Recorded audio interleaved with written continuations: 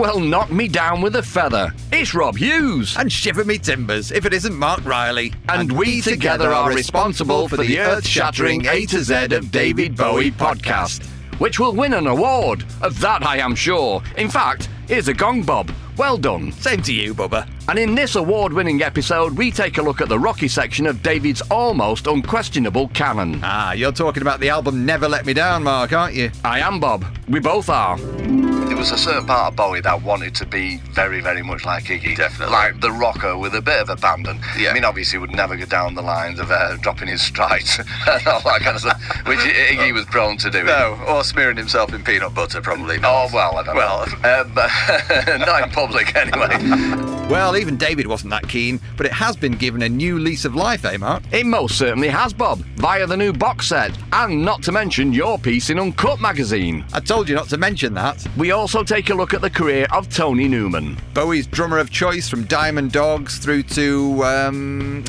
can't remember. That's not very professional, Bob. No, it's not that I can't remember. Tony can't remember. Oh yeah, I remember. We recorded the album, David, live in Philadelphia, but I was doing so much blow that I didn't realise what was going on when I got on stage. I sat down and played a basket case. He said that's what it was like. Apparently we did another night, which I've no idea of. All of this in the latest episode of the A to Z of David Bowie podcast. Which you can download from iTunes or Acast. For free! And you can follow us on Twitter at Z of David Bowie. We've even got our own YouTube channel. Go and find it. Like now. I will.